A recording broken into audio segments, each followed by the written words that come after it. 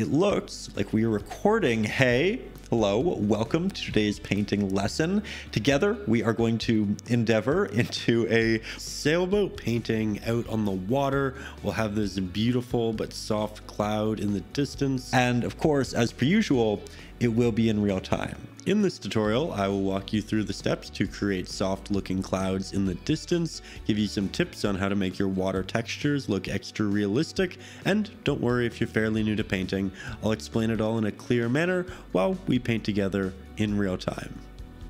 That said, let me tell you about some exciting resources up over on the Patreon page, which will help make the drawing and painting process a lot easier. As a patron, you will get access to the traceables for these lessons, which will make it so you don't have to worry about getting your proportions or perspective right by yourself. Additionally, you can find my ebooks covering composition, color palettes, glazing, brushes, as well as just about everything you need to know about acrylic painting. Also, there are over 100 bonus lessons up over on Patreon that you can't find here on YouTube. And you can also get personalized art critiques from me, so you can get feedback on your work while continuing to improve your techniques. There are a lot of great resources up there. I do recommend checking it out. And with that, now we are going to jump into the lesson. It is a long one, it is a fulfilling one, and I think there are a lot of great little lessons within it. So let's relax, enjoy, and stay creative together. So we'll begin here today with a 1-inch flat-headed brush, and we'll dip the bottom third of it into a little bit of water, then proceed to wipe off the excess. That way we condense our bristles and help our blending time. With that, we'll head to our palette, and we'll grab some titanium white, a little bit of our cadmium red, about double that in our cadmium yellow. We want to render an orange, and cadmium red's a bit stronger than cadmium yellow.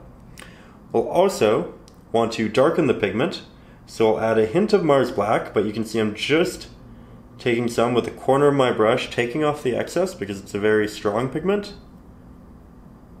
And then we'll make it just a little bit more red heavy. Then we'll desaturate it with Naples yellow.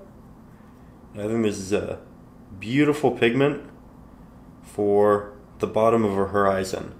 That said, I'm going to switch my brush. Here we have a damp, smaller version of that brush, and it'll be better for applying the details. We wanted to use the larger one for mixing because a brush this small really can't mix that much paint. But as you can see, a brush this small is great for working within the fine, minute areas that are between our clouds. So that's just what we're rendering right now. And I will paint over small portions of our boat here. That's okay. We can always go back in and simply redraw them. You can find the traceable up over on Patreon. Should make things a lot easier if you don't find the drawing process that comfortable. But we will take this nice and slow. That way, if you're fairly new to painting, it can be pretty intuitive, and we can do a great job together. Now, I am going to continuously just grab a little bit of extra paint and water on my brush rather than scraping the paint that we already have on the canvas across it, because we want to keep our paint wet so that it's easy to blend with, but also this is going to help ensure that our pigment doesn't get too thin by going back, grabbing more. When a lot of us start, I think we have that natural inclination to just move it about as much as we possibly can, get the most out of our paint that we can. But realistically, the best paintings are rendered when we do deliver a good couple of layers. So that's what I'm doing here. Just working around these bottom clouds, all of the openings between them, and we'll start creating some gradients in just a second. Now, as we move up the sky, we do want it to get a little bit brighter. So I'm back to the mixing larger brush We'll grab some of our Naples yellow, work that into the mix, grab about an equal amount of titanium white, and you can see that I'm starting to work it over a little bit on the palette. That way we have a brand new color that we can compare with the previous one. And we're essentially just working away from those more orangey red hues and into a muted yellow. So we'll grab that with our smaller brush yet again, and we'll apply it very specifically to the top of our past applications. And then we'll do a soft blend down into our previous areas. And we can do that soft blend by simply applying less pressure with our brush on the canvas. When you apply a lot of pressure, typically, a couple things happen. One, your bristles expand, so you get a larger marking. Two, you push paint to both sides of your brush, so you end up with a bit of a streaky look. And when you want it to be softer, you just relieve pressure as you work from left to right if you're going for a horizontal application. Here I'm just building this up a little bit more. We have openings in the clouds right up here, so we'll work those in. And now, while it's still wet, we'll go back to our mixing brush, grab more titanium white, more of that Naples yellow. You can see now we have 3 varying hues. They don't change too dramatically, but that's good. We want there to be subtle changes, especially in this portion of the sky. This is in the distance. It's just that small detail of light working its way through the sky.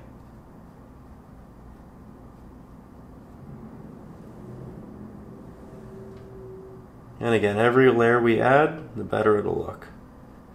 It'll be more thick, the pigment will be a bit more rich and natural. Your first layer typically has the actual canvas showing through it, so you don't actually have the pigment on the canvas that you had on the palette, not yet at least. There we go. We'll just brighten those. Now, using the pre-existing darker pigment that we have, we're going to make our first pigment for the clouds, and it's going to be the darkest pigment within the ones that are farther away. So we'll start by adding a little bit of Mars Black, just a tiny bit here and there, some of our extra cadmium red, just like so, and we want to desaturate it a bit. We want it to be a very desaturated red, so we'll go back and forth between the Mars Black, the titanium white, the cadmium red, while we keep that base of what we initially had of the orange in the sky, right? So we'll just build this up till we're quite happy with a warm desaturated red hue. From there, we'll switch to a filbert brush, which essentially is these nice rounded edges. Makes for softer blends, but as you can see, it's quite small, so great for working in these detailed areas. That said, we will grab that newly mixed pigment. This brush is damp, and I'm going to start applying the base of our first cloud. Now, because my brush is wet, this pigment is going to be a bit more thin. You can really see the canvas showing through, but that's okay. We're essentially just marking where we want this cloud to be initially. We'll go back, grab some extra pigment. We can layer the base for the one that's right under it. And using this brush, we can even start working in some of the details. So I'll get the majority of the pigment off, and if I don't have the majority of the pigment off of the brush, I'll move the excess up here. And then when I do have very little left, I'll just create these little sweeping motions that move up towards the brighter open sky and create a top that's uneven but whimsical in motion, right? It's going through a lot of changes. The top is semi-transparent because the pigment is thin. We can thin it and create that transition through a little bit of a tap and drag effect just to continue softening it.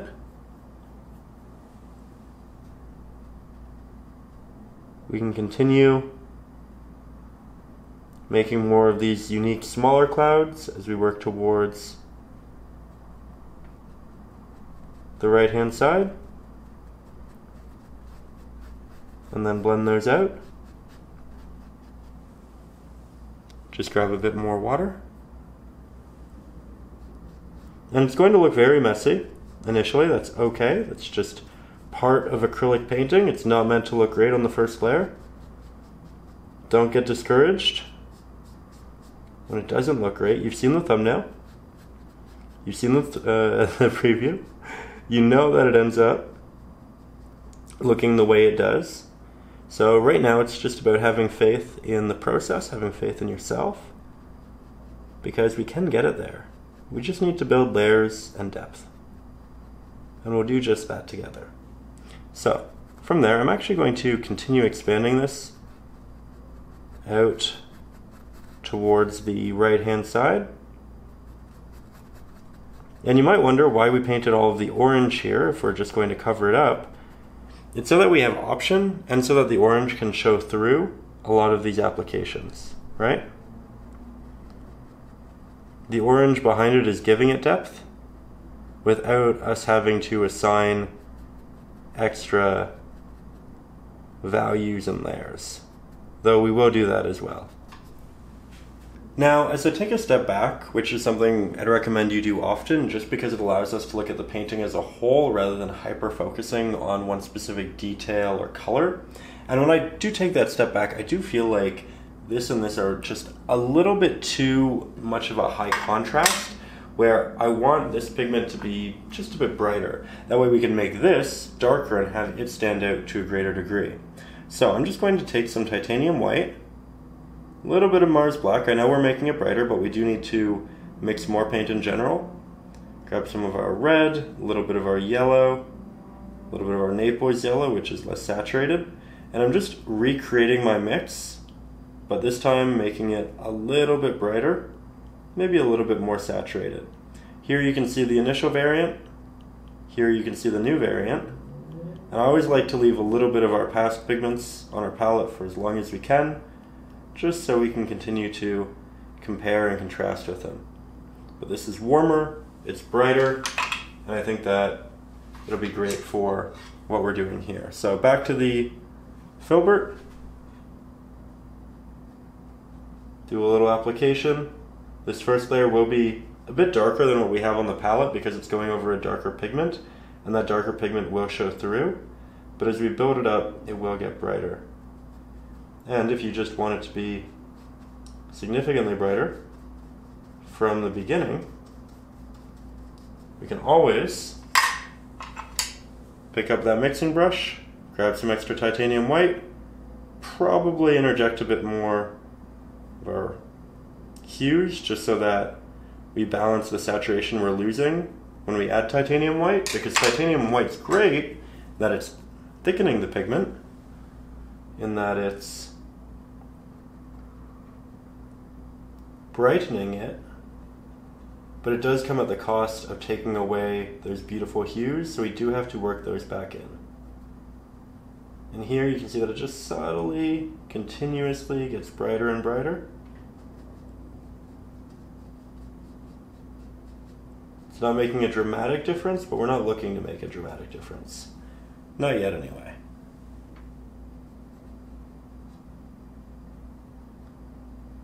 So I'll just do a bit of my layering. We'll continue this around the boat.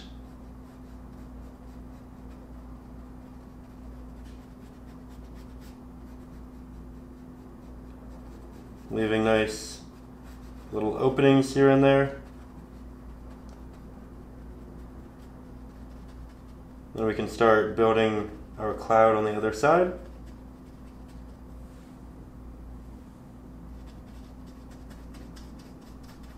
But here, you can see at layer 1, look how thin that looks in relation to that. It's just because we don't have as much paint, we don't have as many layers, and if that doesn't speak to the fact that we just need time and patience, I don't know what does. Now we'll get closer again. We'll continue to brighten that hue that we were working on. Put the larger brush down. And for detail work, I'm actually going to switch for the first time to our liner brush. We'll make sure it's nice and damp so that we condense our bristles, make them nice and tight. We'll grab some of that pigment. I'm going to apply it towards the edges and the tops of these applications and have it essentially just fade the clouds into the sky. So this is where we can really create some nice detail, start to build up variance within the cloud, how the light wraps around them. And you essentially want the back of the clouds to always be the darkest, because that's where they're the most thick, and the light just can't work its way around effectively when it's that dense. So here, we'll just work our edges.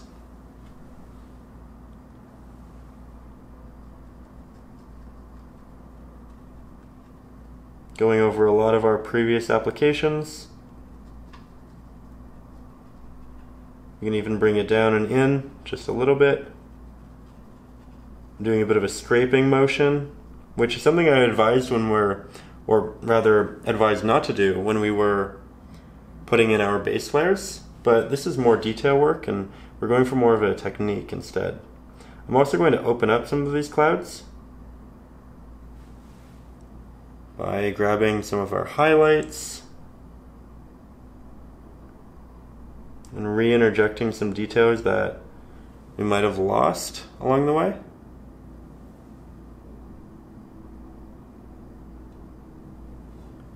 See that?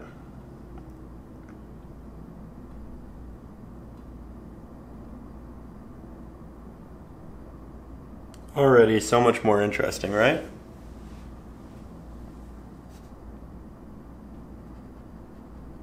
We can also use these highlighted pigments yet again to soften the edges to a greater degree.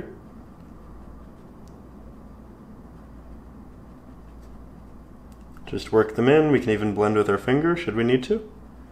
Always a fan of finger painting. Never does get old. And then as we move up here, we can start by working with our initial orange and creating these rounded bubble-like edges for our clouds. This is essentially the light working its way around, dissipating as it gets towards the back.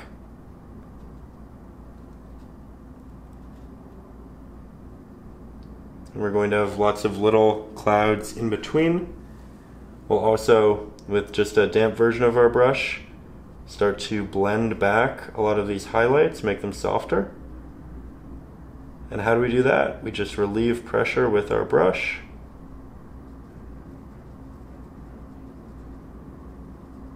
This will do great if your brush is nice and damp because we'll get that wet into dry blend. You can also reapply the darker hue.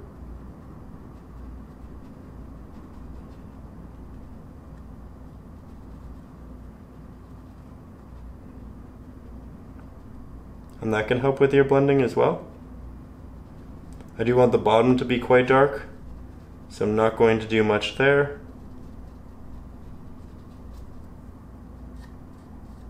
And we'll soften it with our finger or our brush. Not too complicated, eh?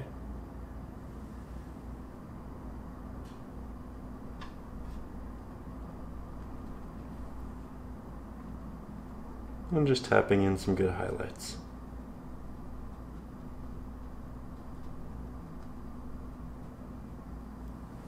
building our volume.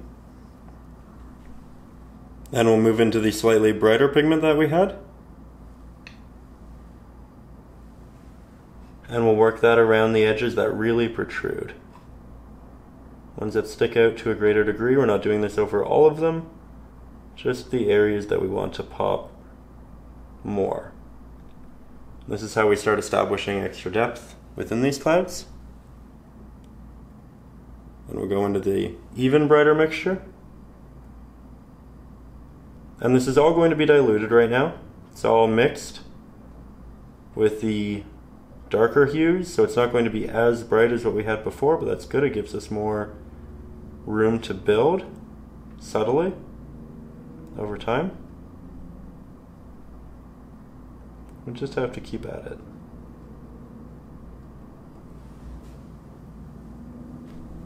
Also going to take some of that mid-orange, work it down into these.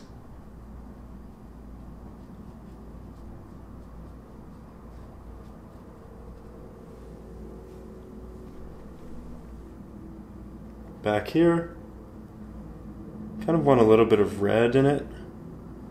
Titanium white. Typically I don't advise blending with this brush, but because we only need such a small amount, it'll actually work great.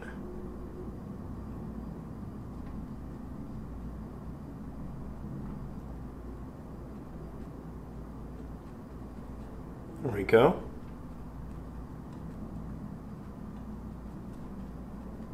And then we can work it into these smaller clouds down below.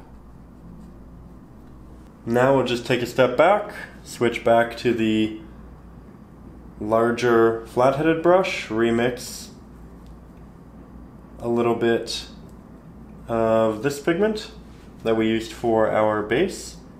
And we could apply it with our smaller brush, but I feel like we're warmed up enough now that we can work with the larger brush and feel fairly confident in that.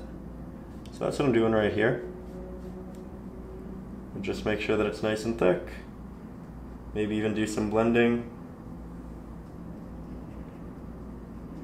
It is all going to transition into a cloud up here, but the color is going to change.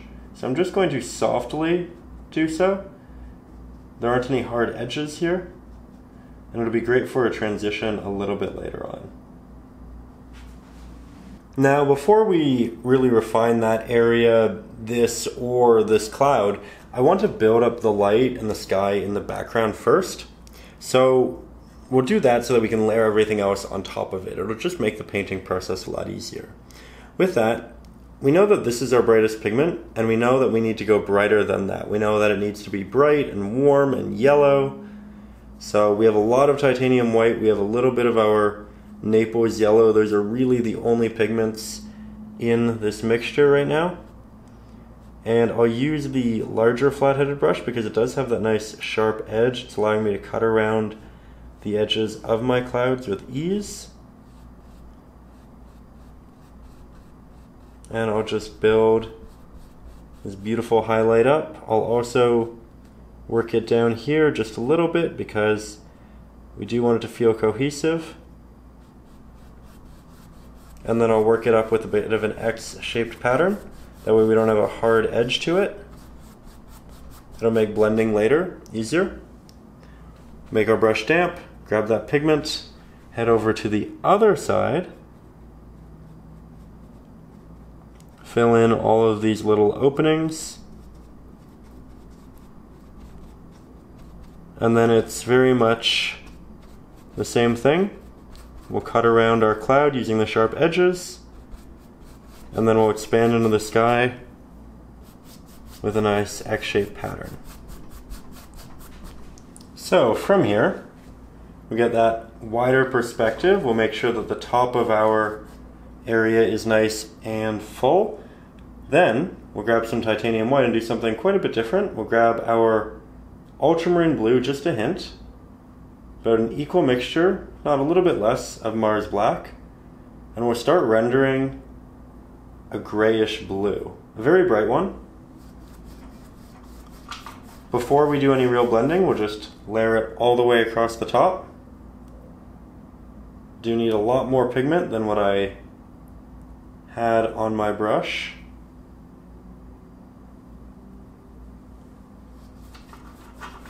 So we'll layer this. And then once we have it all the way across, I know my hand's in the way, but I need to work quickly. I'm just going to blend the two together. Create a nice soft transition. Not applying much pressure with my brush. And we made the gray rather than something that was very blue initially, and we can add more blue to the mixture now because we essentially just didn't want the yellow mixing with the blue and turning into a green. So now we'll go a little bit more blue, we'll go a little bit darker. You can still see there's a bit of orange on my brush. I am making this picture quite a bit warmer than the reference photo, just because I feel like I love sunsets, and I just wanted to turn it into a bit more of a sunset. And just continue to make it a bit more blue as we move up. Again, I know my hand is in the way for quite a bit of this larger blending, but there really isn't any detail work. We're just picking up paint and moving it up, moving it down, using an X-shaped pattern for the most part to do so, because not only does it move paint horizontally, but it moves it vertically. And we'll just slowly work our way up to the top here.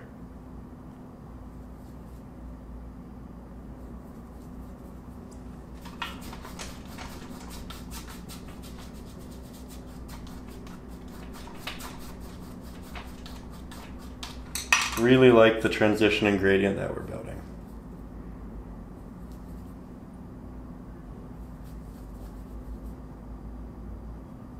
Can't forget about the Mars Black, just to desaturate it.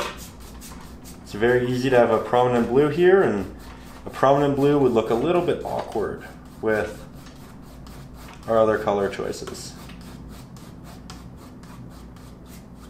So now that we have that sky established, we can start working on this cloud, and then we can build detail on this and maybe even change the color a bit, but we'll get to that a little bit later. For now, we'll start simply by grabbing some of our blue, mixing about half that in our cadmium red, and this will render a bit more of a warmer blue. If anything, it'll lean towards a purple. As you can see, we'll desaturate it with Mars Black, not much, and titanium white, till we have something nice like that. Give it a good mix so that some areas aren't more blue or more red than others. And then, very simply, we'll just start working this into the body of this larger cloud, which will again blend into this. So I'll just start that soft blend process, applying very little pressure. I'm also not getting the edges of the cloud, as you can see. I'm avoiding those. I'll also paint over our boat. I'm not too worried about that. We can always just go back in and redraw it. And if you're wondering why I like to draw it if I know that I'm going to paint over it, it's because it's great practice. It lets me figure out the subject to a much better degree before I actually have to paint it. And I find often drawing it 2 or 3 times really does make the painting as a whole better later on. Even if you're using a traceable, just familiarizing yourself with that subject is really beneficial.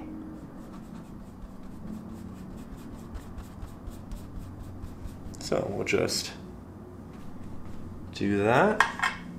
Then we'll mix up more pigment because we don't really have that much on here. Every time we mix our pigment, we get a little bit better at it, right? We become more informed, becomes a better habit. We retain these ideas, these mixes, that way we can interject them into paintings that we might want to do in the future. I think we'll just desaturate it a little bit more. especially for around the edges. And we're desaturating it with the Mars Black and the Titanium White. I think when a lot of people start painting, they want to make everything really saturated and bright. And the longer you paint, the more you realize that the more muted hues are the ones that you fall in love with. So with that, I'm going to switch back to my filbert brush because I like those rounded edges. And we'll start just establishing the edges of this cloud yet again. You can see that they're sharp when I want them to be because the brush does have that sharp edge in the front, on the side, but we can also soften when it comes time. And it will over here towards the right. Just going to thicken that first, get the majority of this new pigment off of my brush. Soften here and there. There we go. And then to this edge, we'll have little pitter patters. We'll make them thin. We're applying very little pressure, using a little bit of a rounded stroke to soften. We won't do that for all of the edges. We want them to be diverse.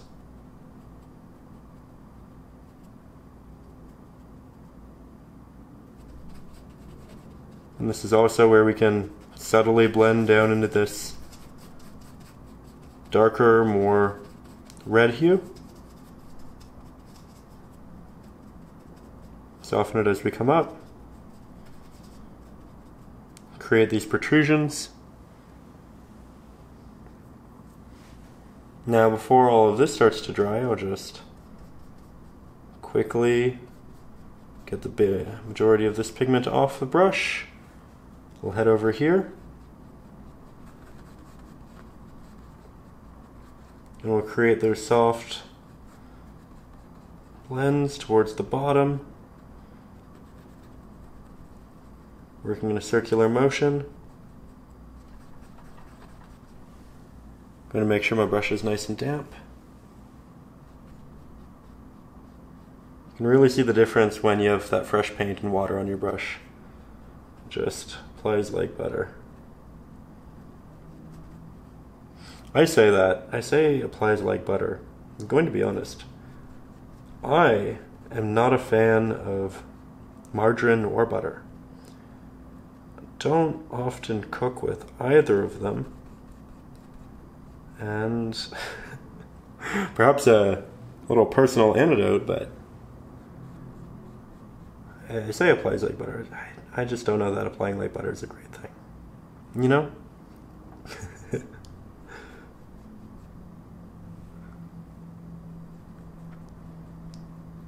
There we are.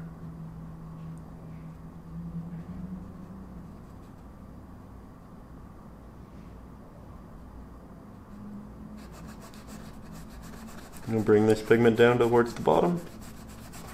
Just fill in our negative space. Still very thin as a whole. We'll need multiple layers, but we'll also do a bit of a transition while we're here.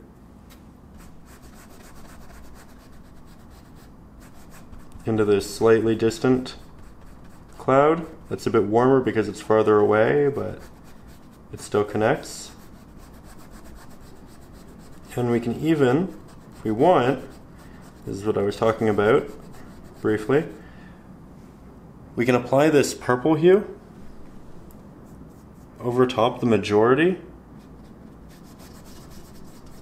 of the red hues that we've established, but keep the edges warmer and red, and you have this really nice orangey red showing through if you make these applications fairly thin. So it can be this beautiful subtle addition, adds a lot of depth, makes it fairly cohesive. You don't have to do this, but it's something I had in the back of my head, and I think I really like it. Said you can watch me do it first and establish if you like it, and then you can proceed from there, right? That may be the test subject.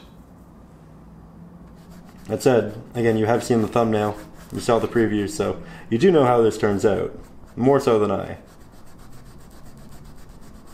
And if you're still watching, you're probably pretty committed to that initial idea, seeing it through. Which I respect, considering all of the awkward stages this does have to go through before we get there, right? That's okay.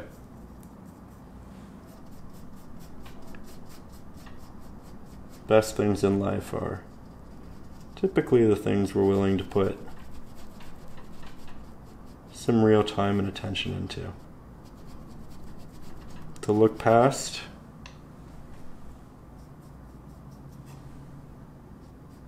the not amazing concurrent stages with recognition that we can do something great long term.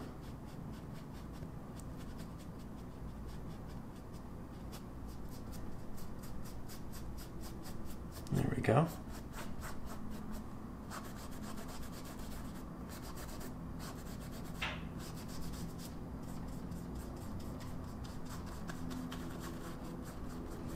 Now, once all of that is dry to the touch, we're just going to grab more of that exact same pigment, and we'll go in with our second layer of many. This one will make it look a little bit more professional, but certainly not the end of the road. And as you can see, I'm not working any edges, I'm just getting the middle, doing some soft blends, working it down towards the bottom. Might fill in this area a little bit more actually, just so that these two are a bit more unique visually. Might also work just a little bit of it over here, just to spatially bring this a little bit forward. We'll make that brush nice and damp, that way the pigment doesn't dry on it. Switch back to our filbert, make that nice and damp. That way we can get those softer blends. Get the majority of the pigment off of our brush in areas that are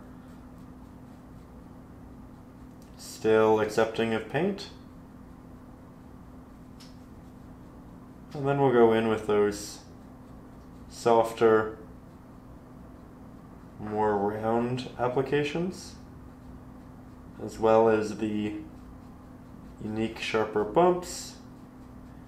And we'll just make sure that those edges have the same attention that everything else got when the second layer began, right?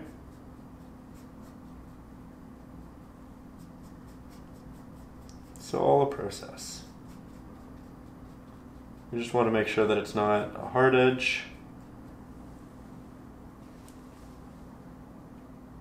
We were working with a brush with a fairly sharp application. There we go. And now we'll start treating it like it's three-dimensional. So I'll get you a little bit closer. So much like the other clouds, light will wrap around it to a point, it'll dissipate. This will be the darker area, but we do want it to be a bit brighter around the edges. So we'll just interject extra titanium white into our mixture. We'll listen to the beautiful sound of that motorcycle outside. We'll make sure that that light can work its way around, trying to make it nice and soft where applicable, where we've previously designated.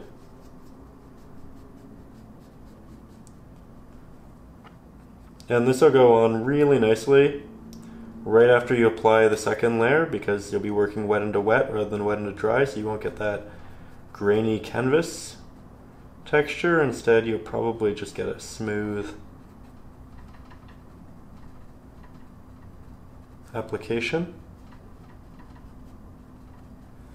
Now I'll take the excess paint off my brush and I'll start doing a softer blend inwards, just using that edge of the brush. We can also grab the darker mixture and then work true wet into wet without worrying about the previous one drying.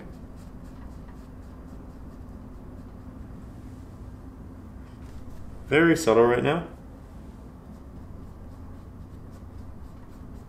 That's the goal.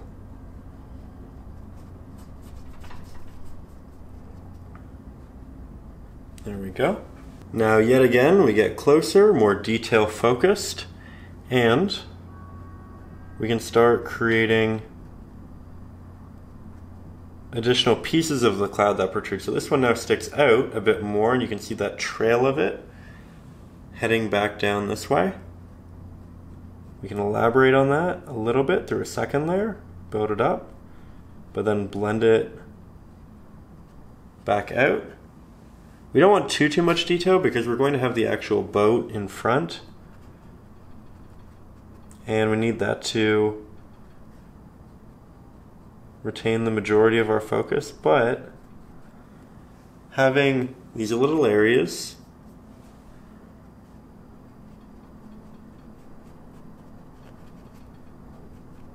can be great for building that realism. Then here, just using that edge for the soft blend. And for those of you who might be new here, we are using my brush set. It's a personalized brush set used in all the lessons that we do here on this channel. And the idea is that you just have to buy one brush set and then you can do all of the videos, right? You don't ever have to worry about going out and picking up another brush because all of the videos that I've done since 2021 have been done with these 5 brushes. And we don't need too many brushes because we have very versatile brushes. Also keeps it nice and simple. Additionally, they are cruelty-free and vegan, so you don't have to worry about the glues that are used or the bristles themselves. Entirely cruelty-free. Which is, while I love the brushes, one of my favorite parts about them. I feel like that's something I try to work into all of the products I buy, especially as I get older. It's just one of those things that ended up really mattering to me, and having the opportunity to make a brush set that could correlate with those values just meant a lot. So if you're also someone who feels passionately about animal rights and shopping consciously, you can know that this brush set is something you don't have to worry about there.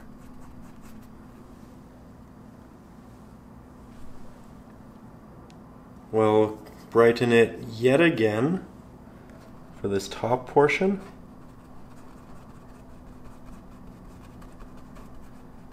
This top area is going to get the most light, it's going to be the brightest. You can see that it's all very soft. Getting a lot of notifications on my phone. Sorry. I use my phone now as somewhere to keep my reference photo, so I can look at it as I paint. And while I'm deviating a lot, I still find it useful so that I don't essentially accidentally fall into habits that make it look a little too cartoony, you know what I mean?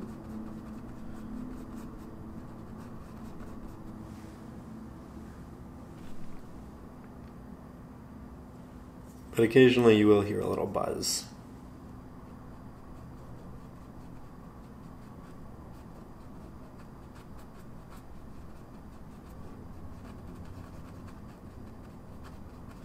There we go. Oh, I love that. Then we'll build it back in. Do a little blending with the finger.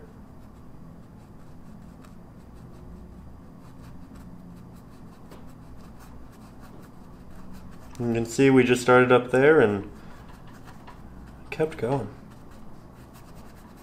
Do a little bit of that highlight towards the bottom. A little bit of a separation here between this backing cloud, which is a bit farther away and therefore receiving more light.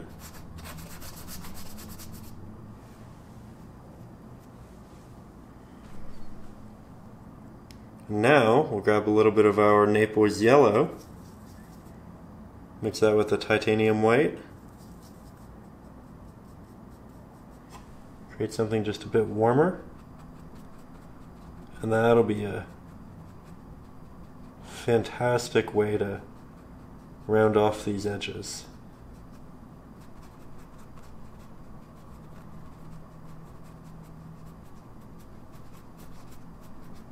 It's the perfect transition color.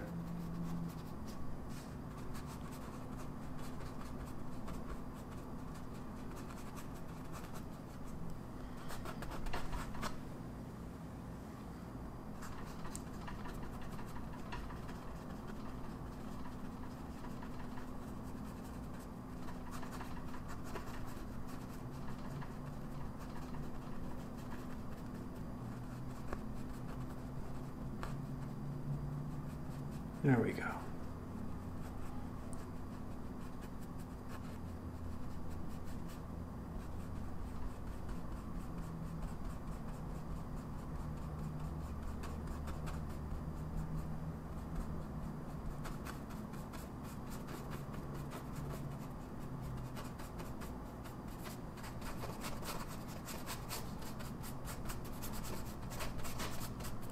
Now we'll take that step back, grab that nice thick pigment that we have, and we'll create some little wispy clouds out in the sky here.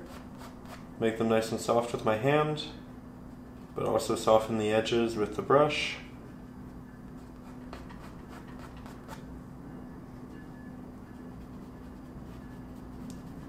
And this will just be great to create some dynamic movement, bring the eye in towards the center here.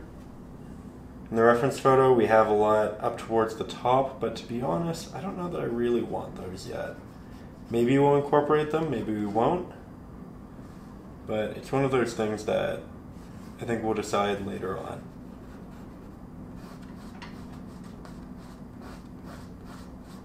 There we go. So now we have some little accent pieces, which I actually like a lot. In the reference photo, there's another really warm cloud that's coming from here. I think we'll keep that subtle. We'll switch to the liner brush, mix up some of that really bright pigment that we used for the highlight in the sky. And we'll just work that into these clouds that we worked on earlier. I said that we'd go back to. I think it's finally time. I feel like we have enough established that we can articulate how much highlight and detail we want within this space. I'll get you a bit closer though. So here we are. Just grabbing more of that pigment, working it along the already established brighter edges.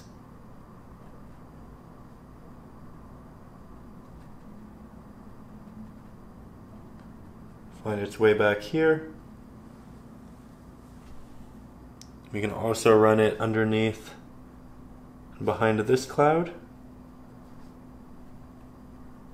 Do little highlights on these backing ones. But I also want to create a more orange mix, yet again, fairly desaturated. And I want to build that highlight around the edge of this side of the cloud. You can see we'll just work it into some of these details. We'll blend it down using a soft rounded application. We can work it on this side as well. I just want to bring this and this visually a bit closer together. You know what, I'm actually already loving this. I think we can expand on it just a little bit.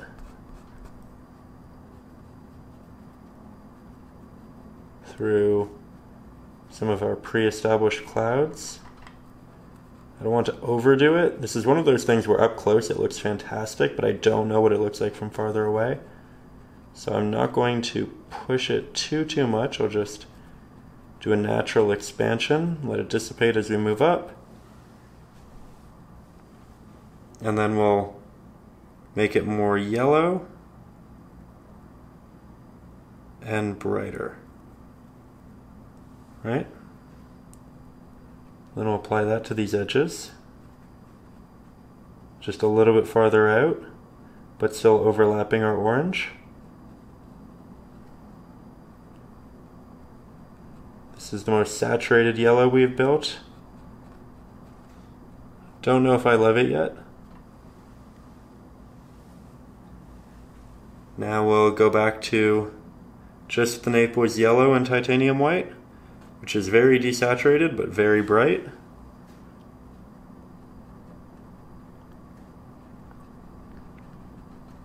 And we'll work that towards the edge of all of these applications. We'll blend it in. Though right now I'm not really doing a lot of that blending, I'm just applying. That way I can go back and do the blending. Just wanted to get the majority of the pigment off the brush so I didn't have too much to work with. And this is actually muting those brighter hues very nicely.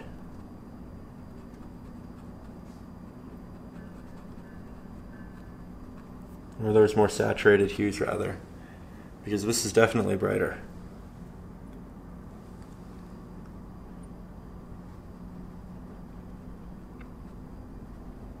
We'll just blend it in slowly and steadily. Though not too slowly, because I do want the wet into wet blend.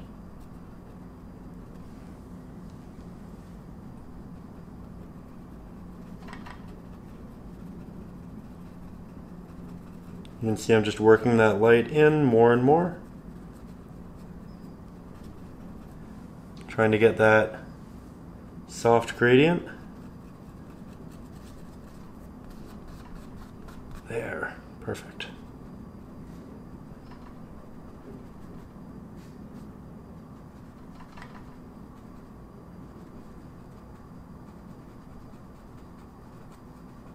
Oh, I love that.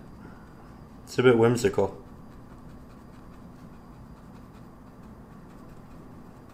Now we're actually going to take a bit of a step back because I want to open up this side a little bit. And I'm going to go in with more of that orange that we used initially. And that'll be our first pigment. And then we'll switch over to the brighter variant, which is just the Naples yellow with titanium white. And we'll just drag that sky inwards essentially. But we have that nice orange around the edge, which we can blend with and create a good transition in. Right?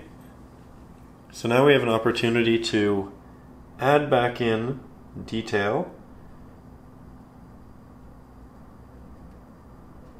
create some really unique movements within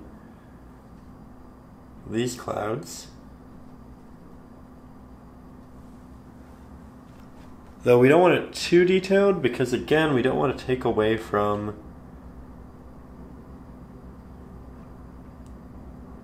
what will be our boat, right?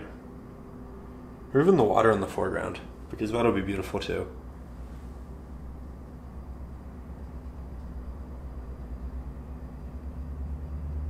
There we go.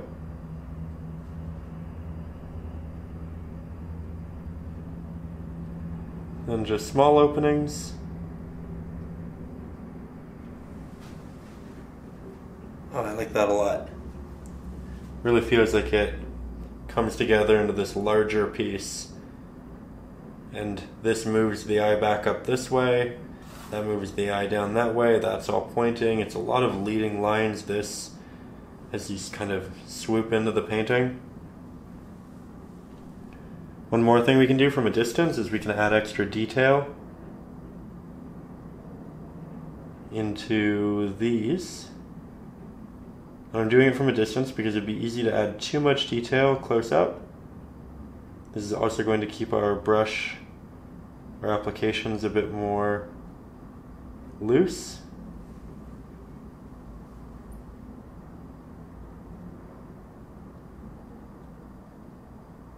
But I'm just working my way in with actual line work to establish edges for the clouds where the light is working its way around.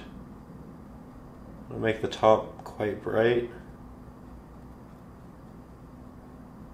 We can always simplify if we need to.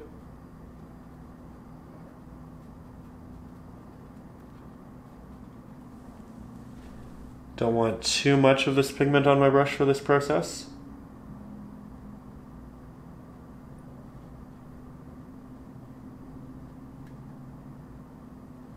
You can see we're just working that light in, creating mass and volume through the edges.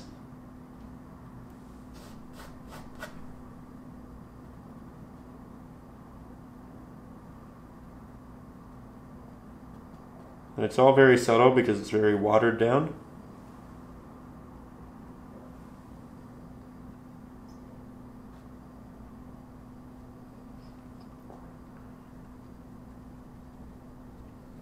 An entirely separate mass there if we want. We can also take it out. I think going with that more subtle look is actually really great.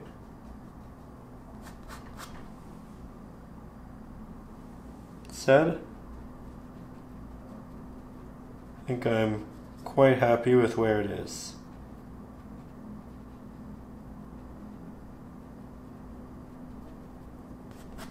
Now we'll take a break from our clouds and we'll start working into the water with our larger flat-headed brush. We'll begin with a good amount of our ultramarine blue, a hint of our cadmium red just to give it a slight purple. Then we'll desaturate and thicken with titanium white and Mars black. Don't want too much of the Mars black. We do want this to be a mid blue. We'll do a test by cutting across the horizon. You can see that I'm not doing it with a singular stroke, but rather a large collection. And we're doing that like this, so that we just have more control. Typically, if you make a longer stroke, sorry, I need to cough. a little bit under the weather. Typically, if you make a longer stroke, your hand will glide and it'll curve. So you won't actually get a straight marking, you get something that goes like that, or like that. And by breaking it up into lots of little strokes, we can just work to avoid that. While I still have a lot of fresh paint on my brush, while it's still damp, I'm just going to work around the actual boat. And then carefully, I'll work down from that horizon line. We can work vertically for the initial strokes, just to clear some ground, make sure that we're safe. Then we can rework all of them horizontally, so if any of those brush strokes show through, they're showing through in the correct direction, right? I'll get you a bit closer though. As you can see, first layer, a little bit thin, so we'll likely have to go in and do a couple. But I am applying a lot of paint here. We'll be careful up towards the top when we do those second layers. And I'm not going to scrape my brush into the canvas to deliver that paint. I'm just going to go back to my palette and grab more. Now, because our brush is damp, all of this should be fairly wet and remain so for a decent amount of time.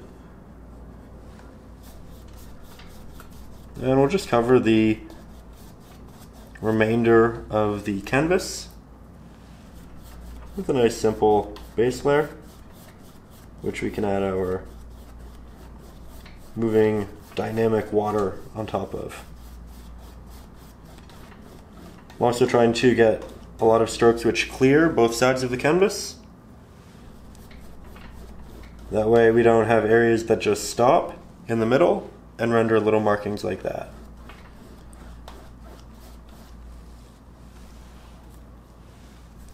I'm just going over areas as they dry or as I find openings.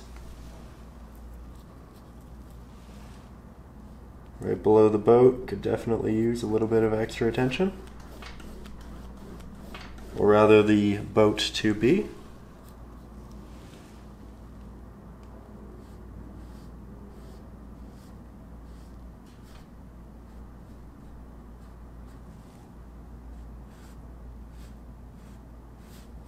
There we go. Nice and easy.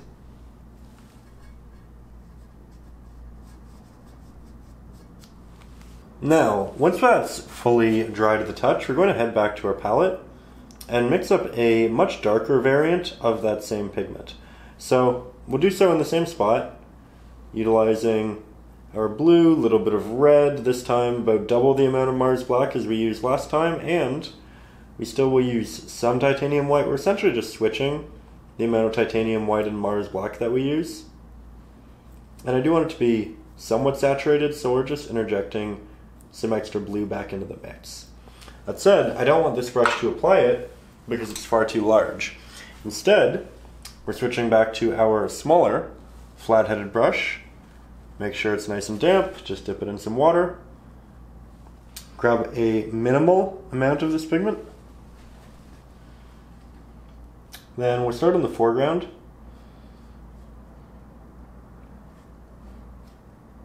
And we'll begin by defining some more noticeable waves. And what we're painting right now is just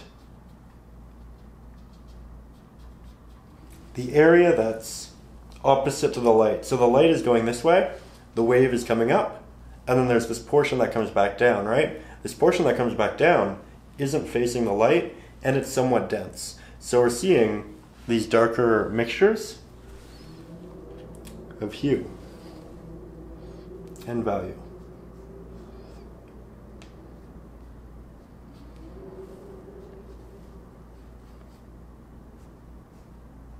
We want some to be larger than others. Diversity is always a good thing, right?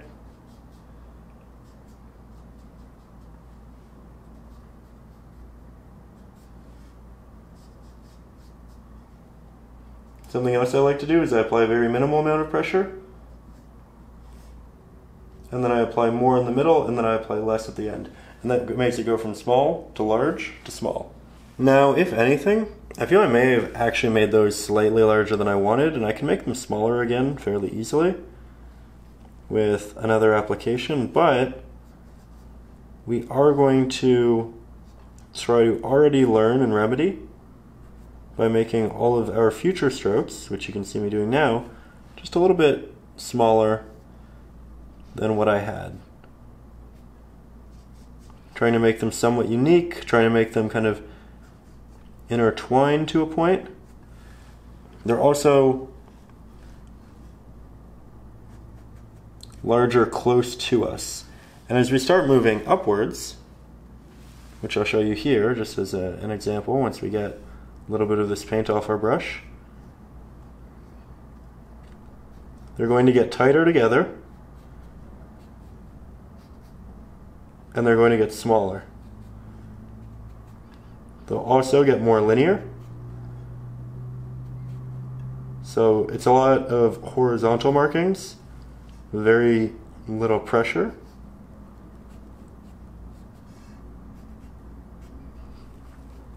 Where here you have a lot of separation, it's a bit more unique. We'll finish off this bottom area.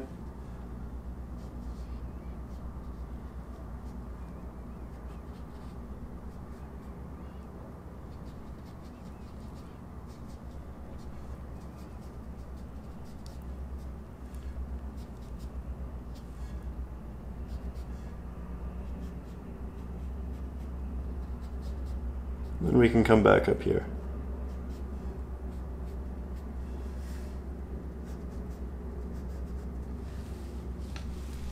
It's one of those things where initially you're very mindful of all of your strokes,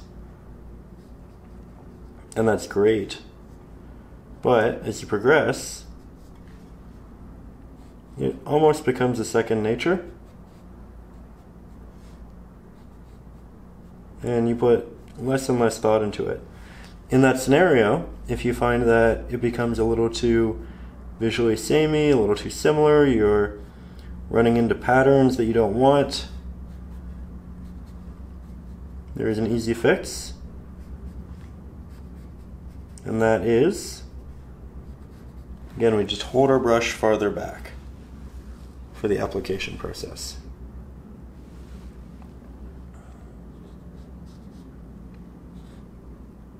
I like to begin over previous waves to get the initial bit of my pigment off of my brush before I work my way to the top here, because this is getting a little bit more thin.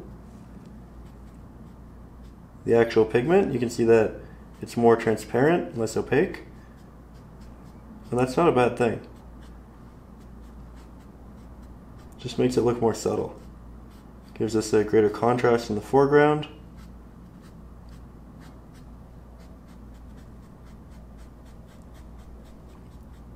Markings are still getting smaller as we move up. We have new pigment, so what do? Find a spot in the foreground to accentuate. Kind of ironic, we call it foreground when we're painting water, but it is still within that perspective, that closeness to us.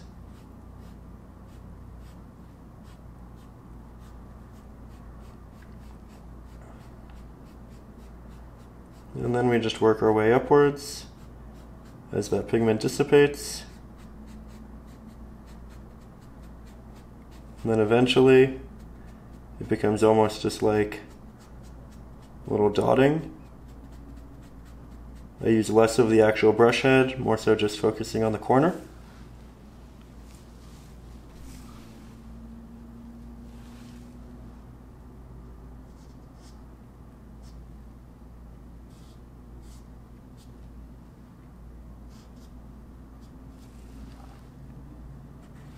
So the foreground improves as we work on the background. And now that I have very little pigment, we can just go and splash in that little bit of rhythmic pattern. The background, it really is just a collection of speckled dots. And I'm just using the corner of the brush for that. Doing a lot of dancing with my brush so that it's unique. And then as I get here, it's a bit more of an elongated stroke. And I'm out of pigment. So back to the palette. Back to the foreground.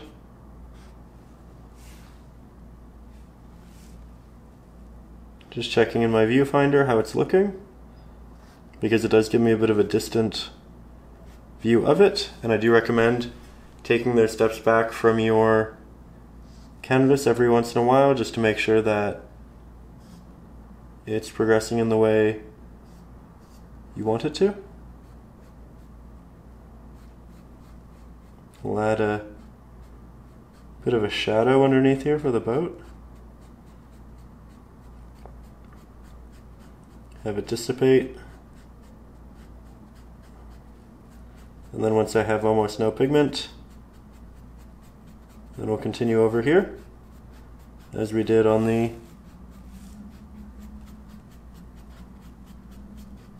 left-hand side.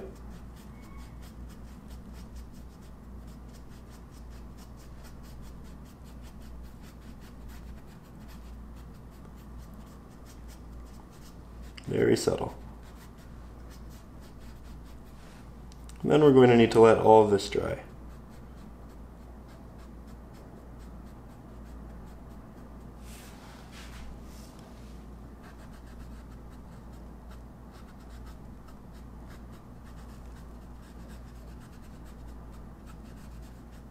Just softening the shadow for the boat. So it's actually the next day and everything is fully dry. We are heading back to the larger flat-headed brush and we're going to add some highlight to the water. Now I want a slightly darker version of what we have up here in the sky. So I'll start with an abundance of our Naples yellow. We'll thicken it with about half that in titanium white. Grab a hint of our Mars black with the corner of our brush, taking off the excess. Because again, we don't want it to be that bright. Often the reflections are darker than that of what they are reflecting. Grab a hint of our Cad red. Again, just using the corner. We don't want too much of an abundance. You can do a little test, maybe on the cloud here. That looks great, and it'll be on a darker pigment. So it'll be darker than what we have on the palette, right? As this will be semi-transparent, we will see everything underneath it.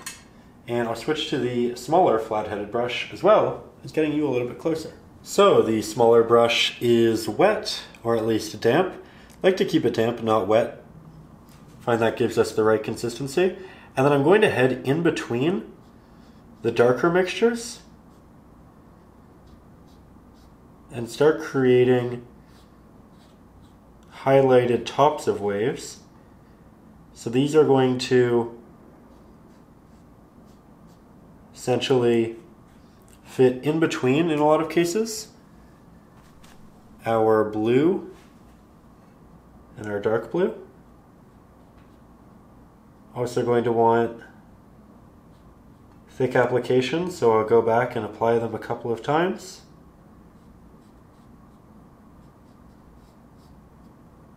But you'll see that we'll start not only working on top of these, but in between, like so. Also going to begin on the left-hand side.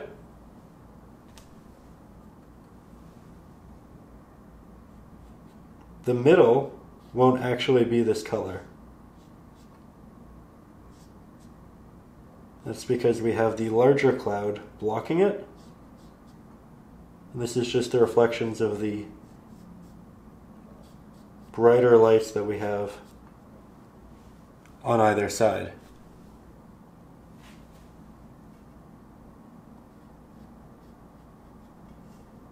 So, as we move back, we follow the general ideas that we previously established, in that our strokes get less movement. They also get smaller. Additionally, they become a little bit more horizontal, but we do still have crossover to a point till we get into that middle area. Speaking of middle area, when I almost have no paint left on my brush, that is when I do move into this middle area. We just let it naturally dissipate. We have a much more subtle highlight. This way it's cohesive, but that reflection is not the same, and it shouldn't be. See that? Now we'll grab a bit more. Take the majority off in an area that really deserves that highlight, and then as I run out of paint, we work our way into the back, which is small horizontal strokes.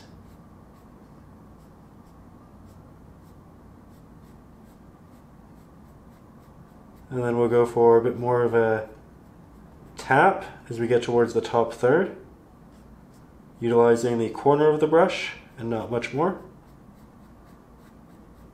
So now we don't have much paint on the brush, and we're not using much of the brush. Something we can build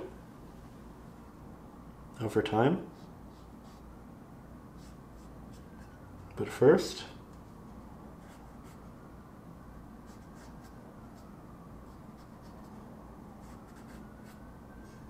head back down there.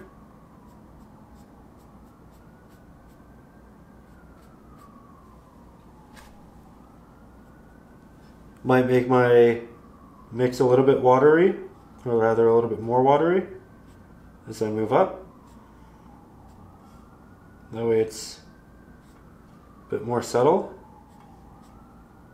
but also I get the really sharp markings.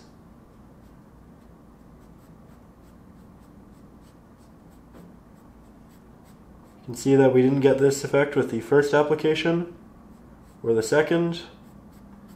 On my third in just this area. So give yourself to that patience.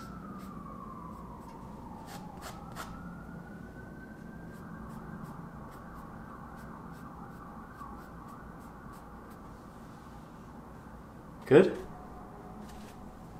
We'll continue.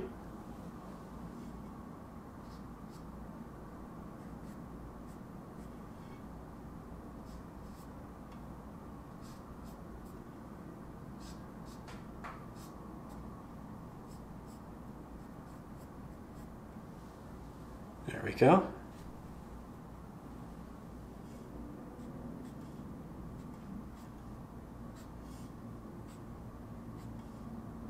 This is another process where you're going to want to take steps back frequently and just make sure that it's progressing in the way that you want it to, because it's easy to get caught up in the details of the foreground and lose sight of the painting as a whole.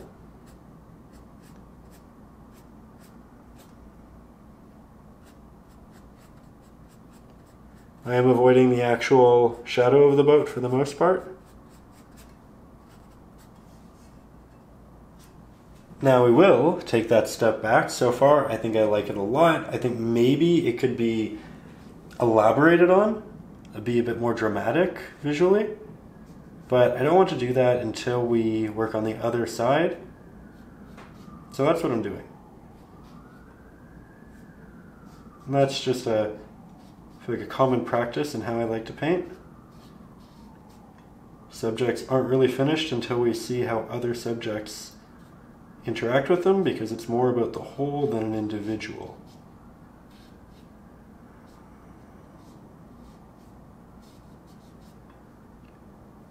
So we'll just keep cutting in between all of these openings.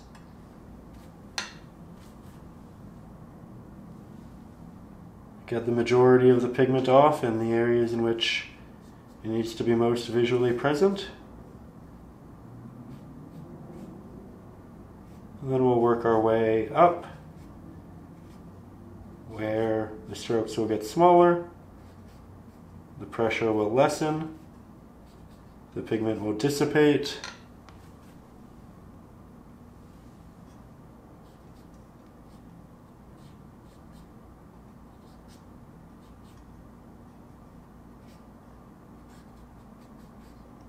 We don't see detail as it gets farther and farther away. Not really. Got a little dark in the room. Seemed to have a cloud overhead.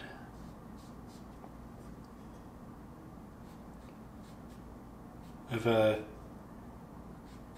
nice view of the water from this condo, and I've been looking out at the different boats on the water over the last week. It's so beautiful. Just seeing them interact with the waves.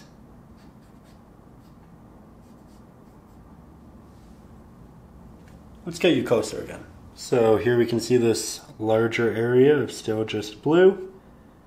We'll start to remedy that through these quick little cuts.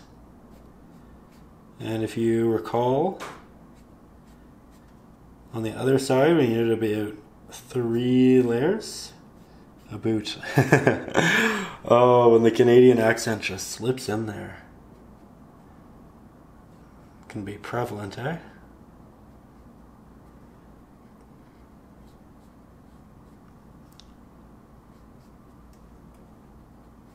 Curious, where have your favorite sunsets been?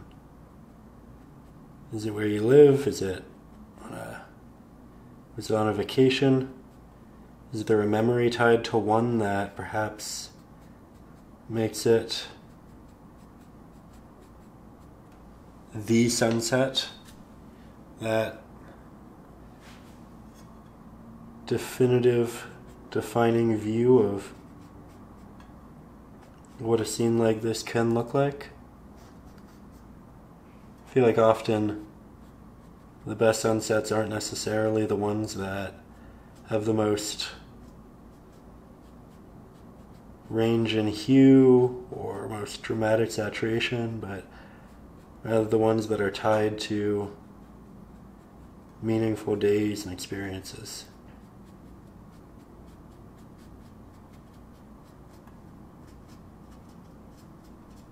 This one just really brings me back to relaxed summer afternoons, where it wasn't necessarily a singular day or experience, but rather the mood of a summer and the memories that carry with it.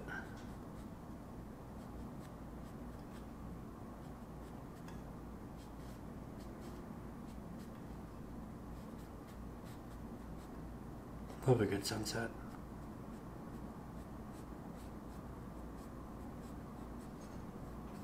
We'll just do a hint of it in here, not as much, but we'll start connecting. Then when I have very little pigment, we'll go back up to the top and we'll just do that little pitter patter. So yet again, we just take a couple of steps back. You notice that this area is a little bit darker than this. Doesn't have as much yellow because we just have more physical cloud there blocking that area. That said, I definitely didn't do as many layers over on the right hand side's foreground as I did the left hand side. So I feel like there's an imbalance there that we can fix, that we likely should fix. It's easy enough to fix.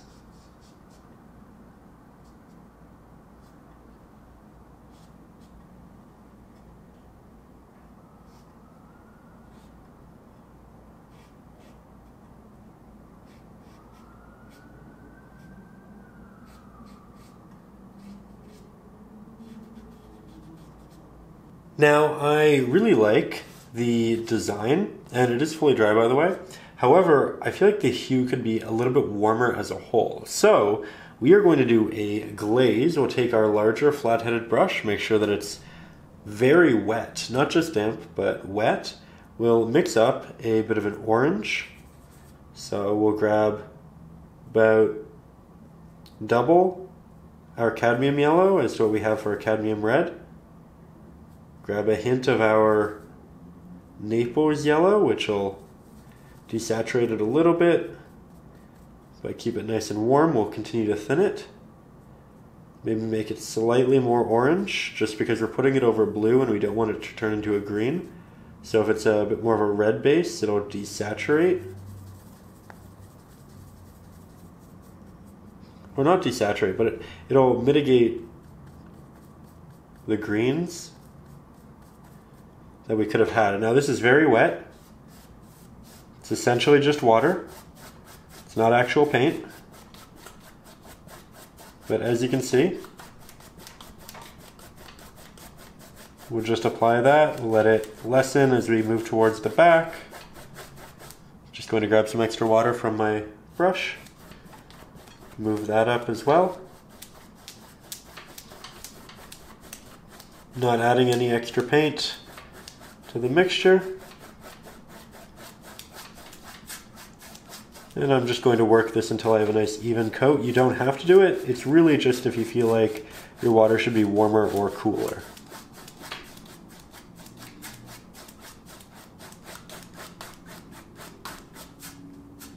Now here we have it from a distance, and I definitely do like it better. From there we'll just do some little touch-ups, essentially, of the waves that we have in the foreground. And so I'm just mixing up the same highlight that we had previously. Very minimal amount of Mars Black, a lot of our Naples yellow, a little bit of that titanium white, hint of our Cad red, hint of our Cad yellow. And we'll just keep mixing until we have that color that we have right here, and I think we found it. So in these touch-ups, a lot of what I want to do is connect. Because our canvas is wet now, this will also have a really nice application. It'll feel really smooth. We'll get soft blends. So it's great to render that connective tissue between subjects.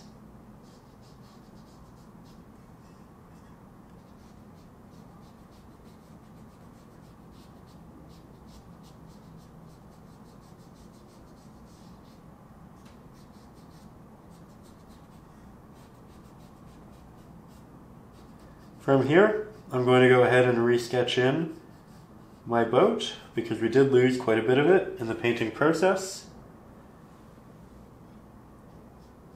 And then we can get started on it. That said, again, if you do struggle with the drawing process, you're really just a big fan of painting, and you want to make that a lot easier on yourself, make sure that you get the perspective, the scaling, the details correct. I will have the traceable up over on Patreon, which is also where you can get the ebooks, which includes Acrylics for Beginners, which is essentially the essentials. It'll teach you about glazing, composition, mixing colors, all of that good stuff. There are also a bunch of ebooks full of other traceables, some landscapes, some flowers. Top of that, we have our exclusive Facebook group you can get access to, which is where everybody shares their renditions of these. It's a great supportive community who I actually adore, and everybody just kind of helps everybody else out, figure out what they're doing. You can get great ideas, as artistic liberties are wonderfully taken. You can also find images of all of the materials up on Patreon, along with the reference photos and all of that good stuff. There are also individual art critiques, so you can hear from me about your work, but that's listed in the video description. It's a great way to support the channel, but if you can't do it, also no worries. Just know that you can get the traceable up there if you feel like that's something that you really like to help you along with this painting journey. So, kind of a funny update, or at least one in which I'm choosing to look at it that way. I messed up with the glazing, and sometimes you can fix that by just adding a lot of water and taking off the pigment you added. However, sometimes you can't, and I fell into the camp of can't. So I ended up repainting the water from scratch. I put down a base layer of basic blue, and now I'm back just repainting little waves and movements, using a liner brush to do a lot of the detail work, because on the second iteration here, I decided to make all of my line work a lot smaller. You can probably tell the waves very tiny, and I also opted for a slightly more pink variant of what we were working with for the highlight. So it's a little bit different, and I think I actually like it a little bit more. It's definitely a calmer look to the water, and it makes this foreground look slightly more distant than it did. Neither of which is wrong or right. It really comes down to personal preference. So if you want it to look like this, as opposed to what you were just looking at, make your strokes smaller and just tap on a lot of detail with the liner brush, as I'm doing now. If you want it to be larger, just follow the steps exactly as we did before, and you can have either this slightly more pink highlight, or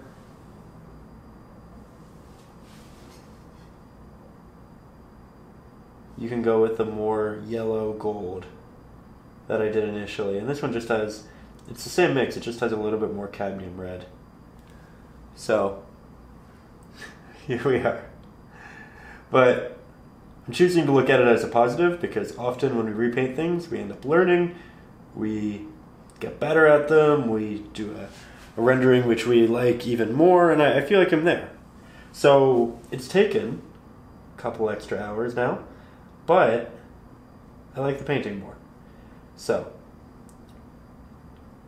when you're glazing, do be careful, because it might mean redoing things. And if you've never glazed before, I do recommend doing so for the first time on a different canvas. But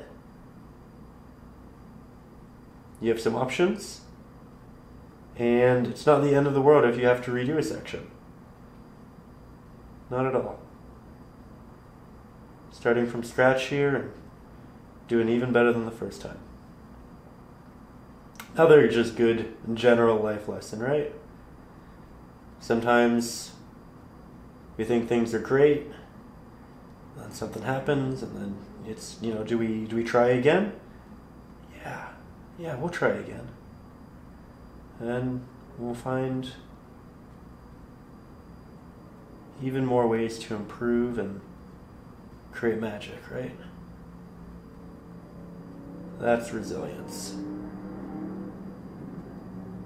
It's faith in what could be. Thought I'd get you a little bit closer here just for these taps, because I know they're small. You're probably not seeing much from that distance. Might not even be seeing much from this distance, to be honest. But that's why it's great. It's subtle. Beautiful that way.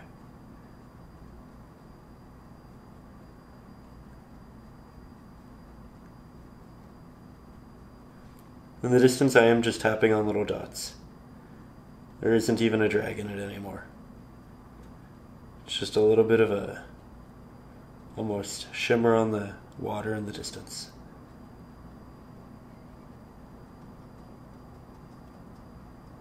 I personally tend to accidentally avoid the edges, so I'm just going to make sure that I do that. As we get closer, we can turn into an actual marking. But yeah, this is round 2. A friendly reminder to practice your glazing beforehand, and also a lesson that even if you don't and it turns out to be not what you want, that's okay. That is a-okay. We can rebuild. Now, from here, we'll get quite a bit closer, and as you can see, I've redrawn in different portions of our boat with the little railings on the side. We have the larger pieces for the masts, there's this little piece of cloth which kind of acts as a shade piece, and we're going to begin rendering it with a very dark pigment. So for our mixing, of course, we have our larger flat-headed brush. I'm going to begin with a purple that leans more towards blue, so I'm using both the Ultramarine and the Cadmium red. We'll interject some titanium white. Don't need too much, but here you can see that it's less dark than the black, but still darker than the other pigments that we used in the water. Get the majority of the pigment off our brush. Switch over to our smaller flat-headed. Make sure that it's damp. Going to take my pinky finger, ground it on my easel or canvas to eliminate shake from my hand. And then we're going to essentially paint in a silhouette of the boat. So we're not aiming for depth right now. We just want to establish the form.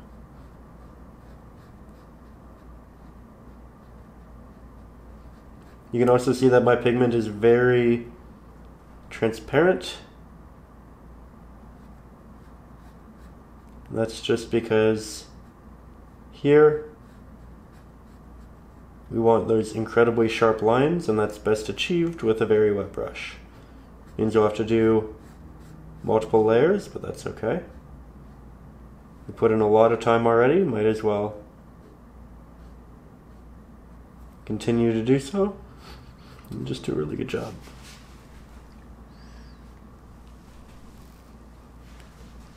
Apologies if I cough again, I still seem to be under the weather. At the point where it seems like it's okay during the day, but in the evening, it flares up a little bit. And it's been funny because I haven't had asthma since I was a kid, but it kind of feels like that.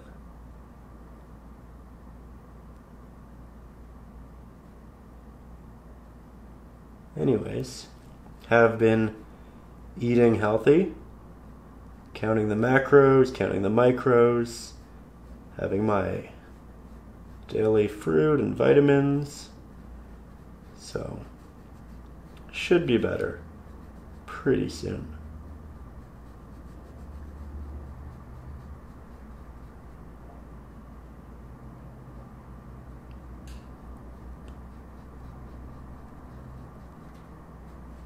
You can see just how much detail we're able to get out of this brush.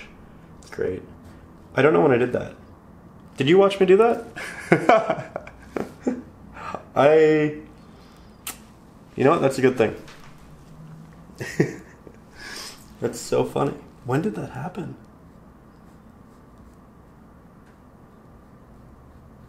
I'm going to watch back the footage.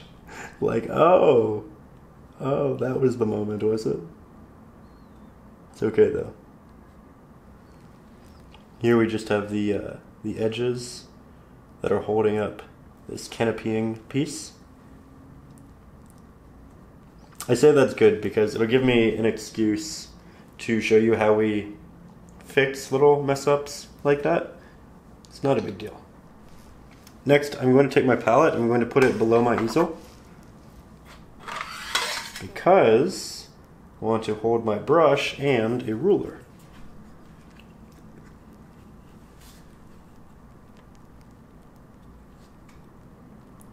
Just lining up that middle portion.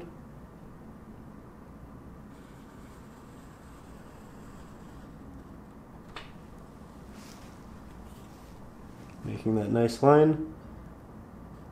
Make it a hair thicker at the bottom.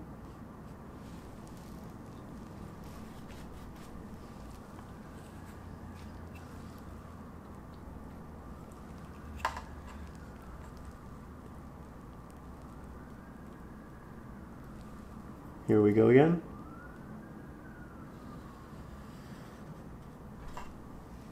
Nice and clean. These little pieces that protrude.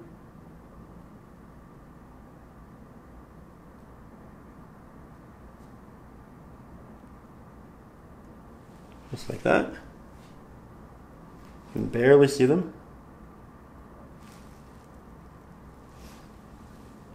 Then we'll make our brush even a little bit more wet.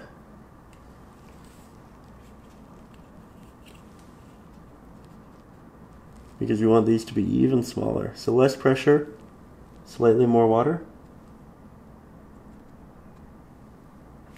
Hand might be in the way, I apologize if so.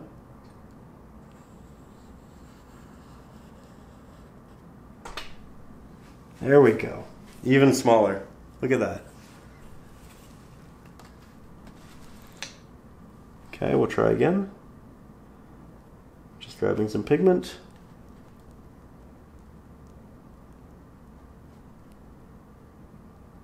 Taking our time to line it up.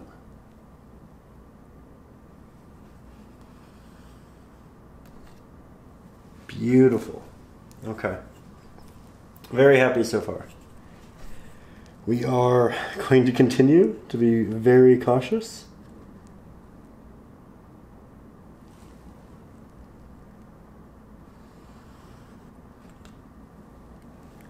And one more.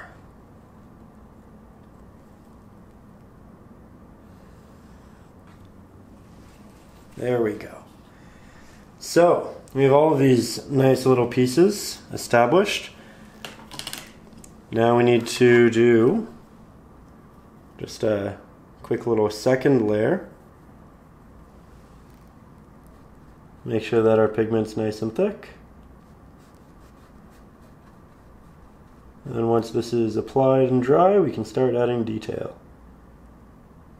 Make it three-dimensional. There we go. That said, let's handle that together. So for it, we'll need our blue, titanium white, maybe a little bit more blue. We're just remixing the pigment that we have on the base.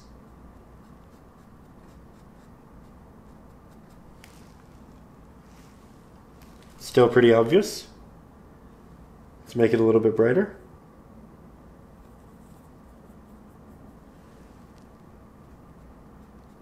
Just do these little tap and drag effects, similar to what we actually had in the background. It's a little bit better. We're getting there. Okay. Now let's grab our Naples yellow, hint of our cad red, titanium white. I think I'm losing my voice a little bit. Oh no. I do apologize.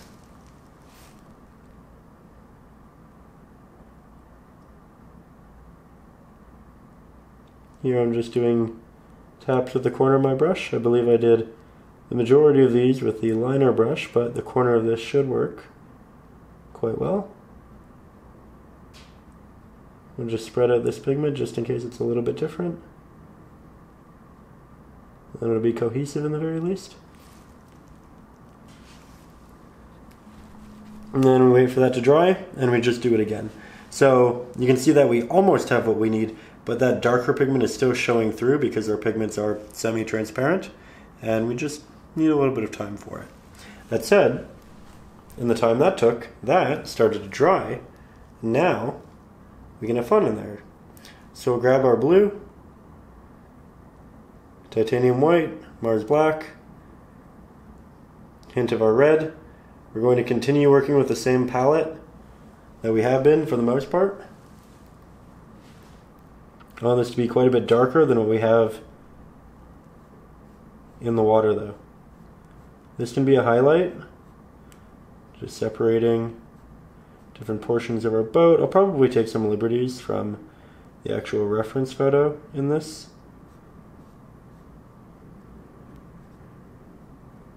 As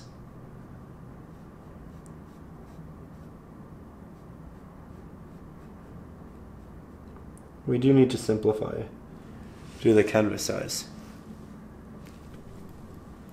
Go for a darker variant. Just a little bit more Mars Black.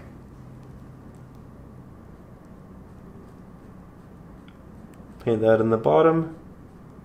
We don't want it to look like we have a pure black on here. We want it to have that matching hue. If yours is warm, it should be warm. If the surrounding view is cool, it should be cool.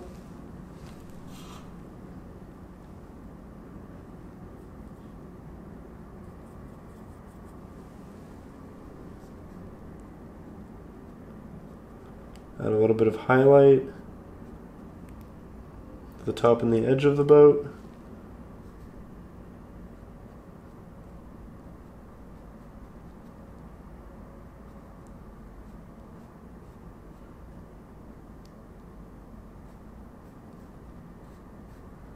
See, we're just slowly building these hues. I have to be careful with this pigment though, because it's getting closer and closer to the actual pigment of the water.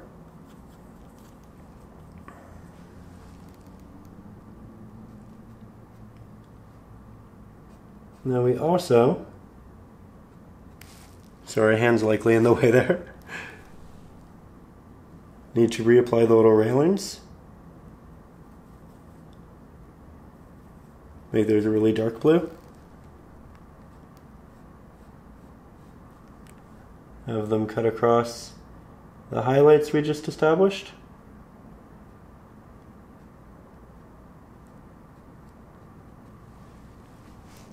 See?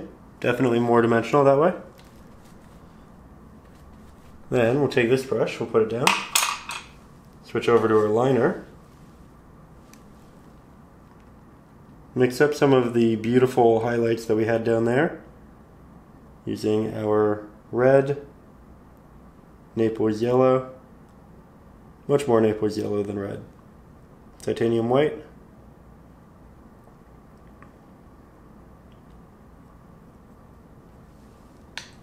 just going to make the brush nice and damp again, take off the extra pigment.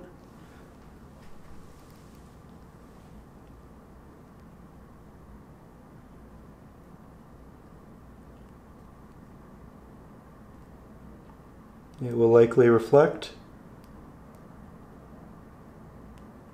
some of these beautiful colors.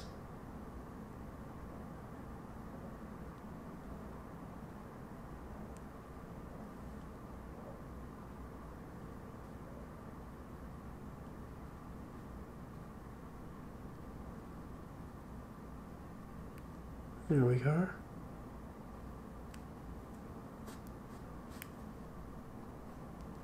Highlights will exist for the most part around the edge, then really dissipate as we get towards the center.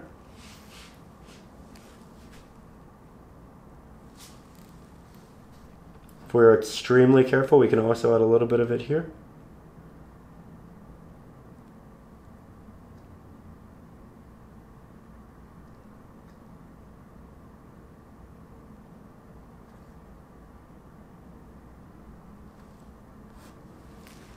See that? Adds a lot of dimension.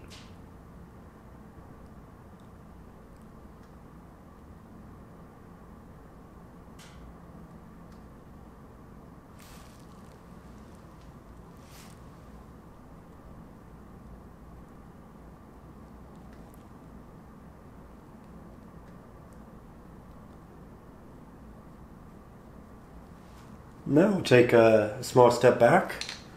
Continue with the liner brush.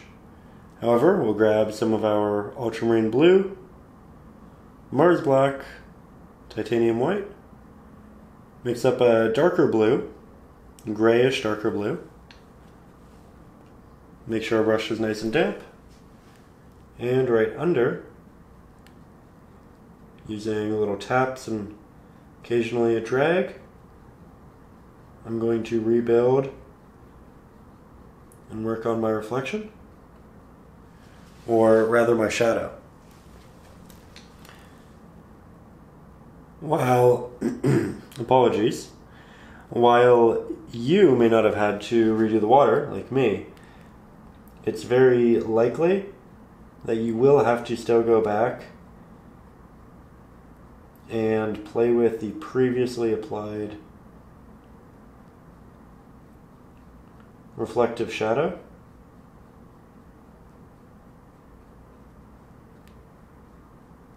I'm just trying to make this look like it really belongs within the setting, right?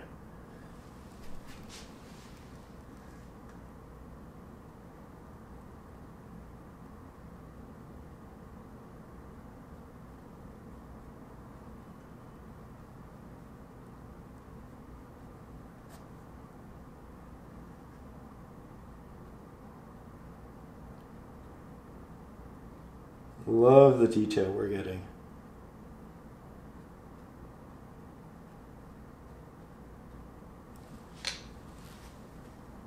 You can make it fairly reflective if you want. You can make it much more subtle if you want. It'll depend on the movements of your water.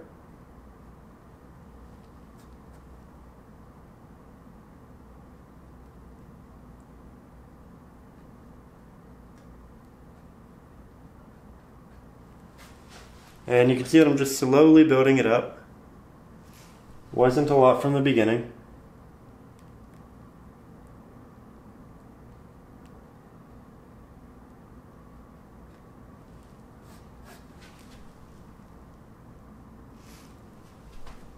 I'm not sure that's straight.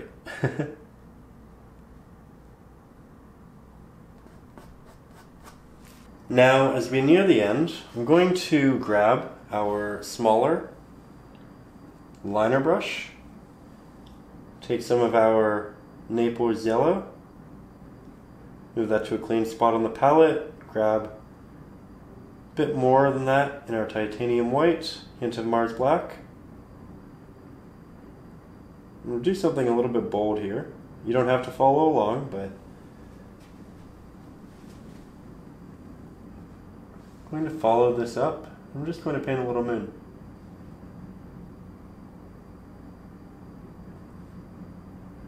Delicately, make it tiny.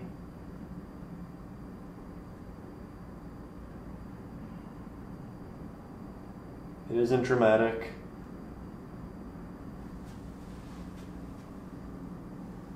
It's just another subtle, beautiful piece in the painting. And I'll just work the edges to be a bit softer, applying minimal pressure, blending it out.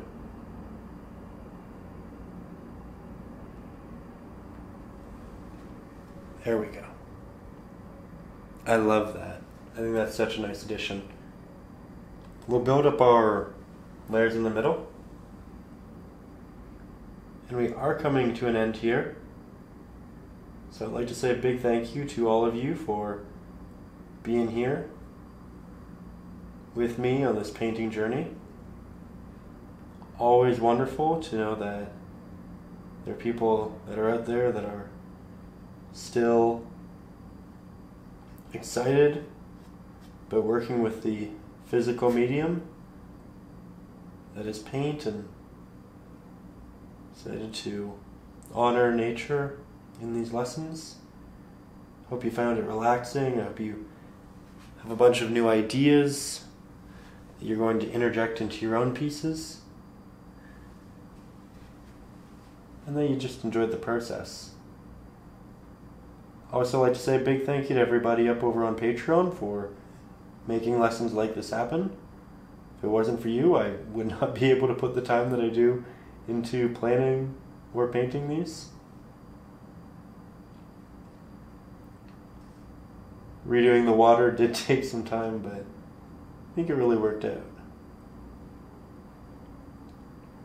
And of course, if you are new to the channel, you can find Patreon in the video description, and there you can get the traceable to help you with drawing the boat and the clouds, getting all of the dimensions correct.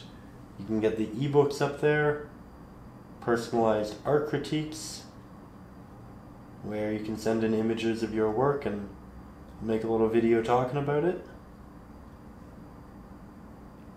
You can get access to our Facebook group, where you chat with the community and post your work, see other people's renditions.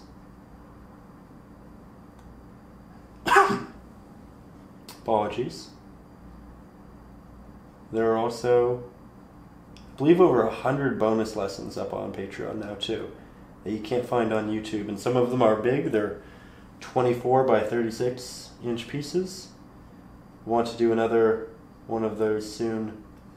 They just make for a great bonus series up there, because often they take 5 or 6 episodes and it just doesn't really make sense to do on YouTube, because it's such a big project. It's much more for the people who really really love painting, who are really invested, right? But I am thinking about what the next one of those is going to be. So you can find all of that in the description, along with my brush set, which is again entirely cruelty free, and you won't ever have to guess if your brush is like mine. You'll just know, because I always use the same 5 brushes that come in the set. That said, towards the end of the videos, I always like to give you a little keyword, something you can put in the comments to know that you are one of the, on average, 13% who makes it to the very end.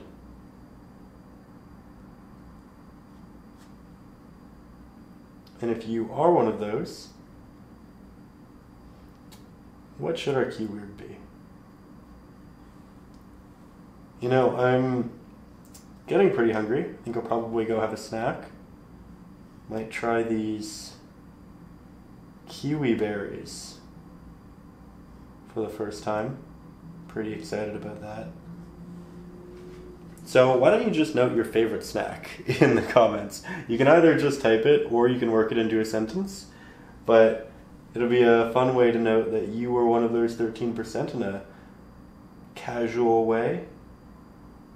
I'll know. Everybody else who got here will know. Everybody else will just wonder why we're all just talking about snacks. But I feel like snacks are important when we're painting. When you forget to eat, often you get a little shaky and it makes it harder to paint. So making sure that you are drinking your water, getting some food in the process is important. And therefore, I think snacks are a good topic for the keywords. Let me know in the comments. And again, big thank you to everybody still watching, to everybody... I apologize. I guess I am a little more sick than I thought. But everybody who's watching, everybody up on Patreon, everybody who comments, everybody who's new here, just thank you for being a part of the community. Really hope you enjoyed this as much as I did. And I'll see you soon with a new lesson. Next Saturday. I actually have a really neat painting planned, so I will see you soon. Turn on those notifications. Click that little bell button. You know what? I had walked away from the canvas and I was getting ready to edit the video, but I thought, you know what? Why don't we get a little bit bold towards the end? We, in the studio, are not afraid of failure. If it doesn't work out, we'll figure it out. But I'm going to take my smaller flat-headed brush, going to remix the darker hue that we used for the boat, which was predominantly Mars Black and Ultramarine Blue, with a little bit of titanium white. Do a little test in there. It's good. Now,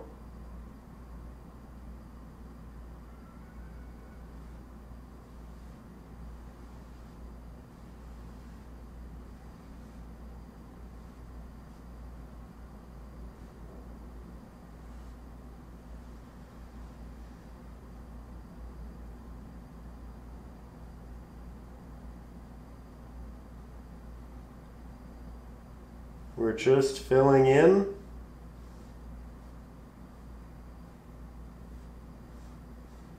this larger part. I'm a little too close right now to see if I like it. I'm hoping it looks good.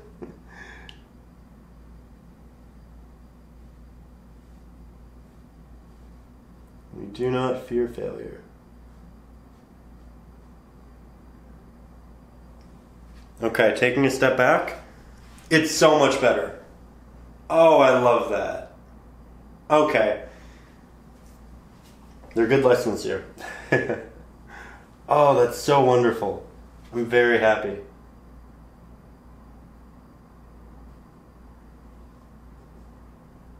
Paint the other side of it. Just poking through there. That's great. Okay, with it, we can remix a little bit of our warmer hue that we used as the highlight. You can tell there's still quite a bit of Mars black and ultramarine blue on the brush, so it's a bit harder to get to that natural pink. But if we just keep adding paint and mixing, we will get there.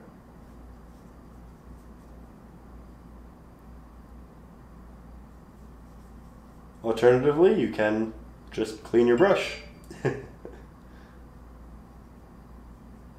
Almost there.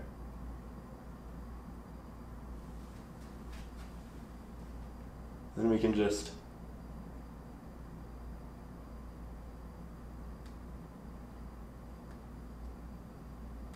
add it to the edge.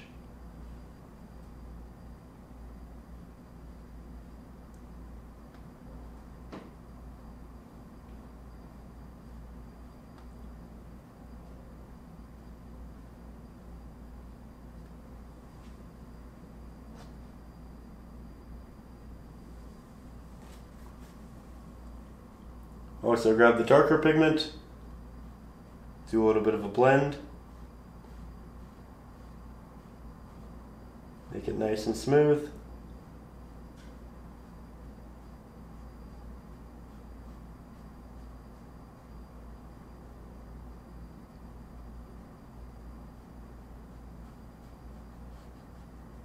And just like that, the painting feels complete. So, again, above all, as always, stay creative. Okay, so admittedly, I got a little excited and I forgot when we add that, pardon me, we also need to remix the pigment that we used for the shadows in the water, because we now have a much larger subject to incorporate the implication of.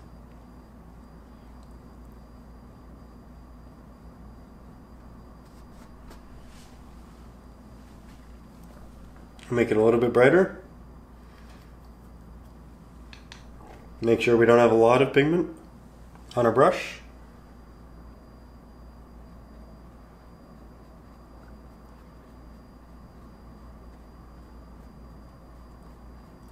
Just let it dissipate as we work our way down.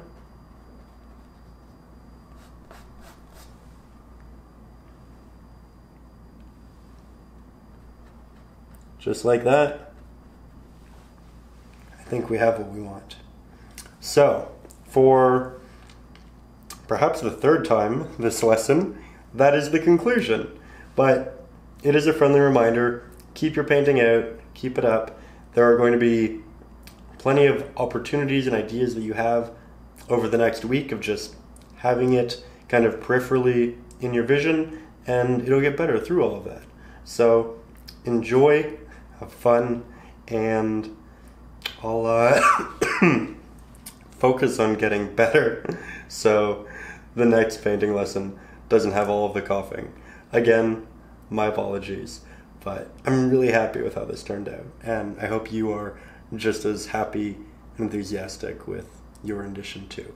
So you have a lovely day or evening, and again, for the second time, as always, stay creative.